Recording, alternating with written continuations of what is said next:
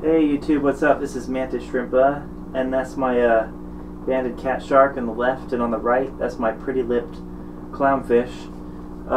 It's a very large clownfish. I'd say he's about 5.5 to 6 inches long. My shark's about 1.5 feet, maybe.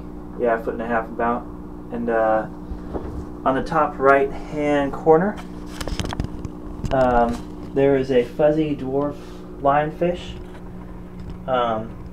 He's not like a regular lionfish. The only poisonous parts of him are his back, his dorsal fin spines, not his pectoral fins, like I think a regular lionfish is. But he also has his pectoral fins are like a fan instead of sticking out like spikes like a regular lionfish. So he looks more like a scorpionfish, even though he's part of the scorpionfish family, or the Scorpionidae family.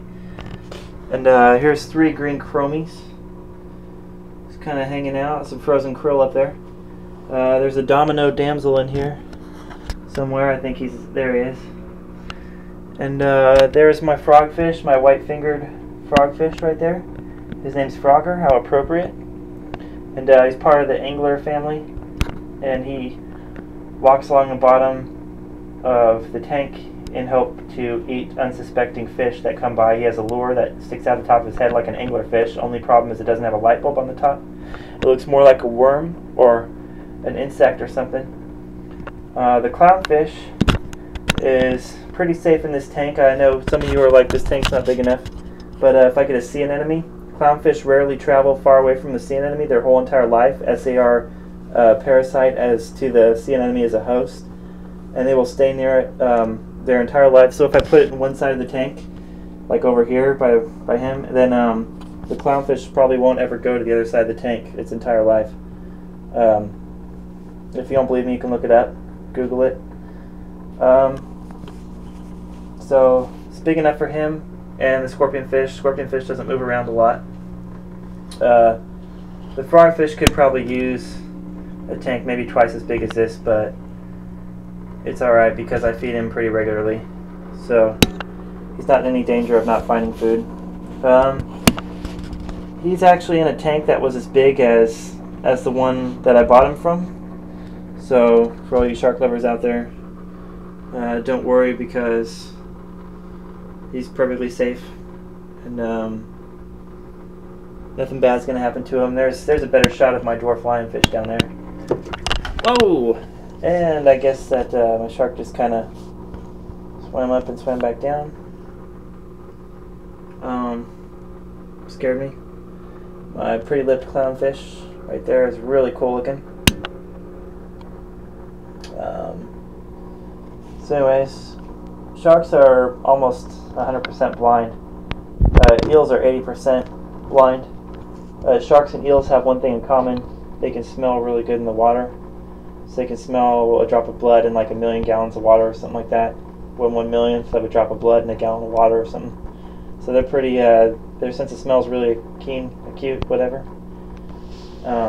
Here's what my tank looks like from a distance. I'm going to get a larger one pretty soon. Looks like there's Frogger. High five. He's my anglerfish. You can see the lure on top of his head up there. And he's a white-fingered frogfish. The tank I got him from was as big as this one. He and the other fish are friends. They don't mess with each other. He's actually probably the most peaceful. Him and the clownfish are probably the most peaceful of all the fish to one another. And they get along with all the other fish pretty well. The shark has a problem with the scorpionfish or the lionfish, whatever, but they don't care because nothing's going to transpire of it. The shark can't eat him, and the scorpionfish can't eat the shark, so they're just going to have to befriend one another. And yeah, I think this tank's just a little bit larger than the tank I got him out of. It's the same size as the one I got the scorpionfish, the frogfish, and the clownfish out of. So I think they'll all be alright in here. They seem to stay out of each other's way. The chromies are probably going to get eaten. But yeah. And probably the domino damsel. I don't know where he went. He's back there. There he is. But I don't know. If I feed them regularly, I don't think they will. I think they'll be all right. And it's hard to get them to eat frozen food other than live food, but you know, they're all pretty particular about eating live things. So I don't know.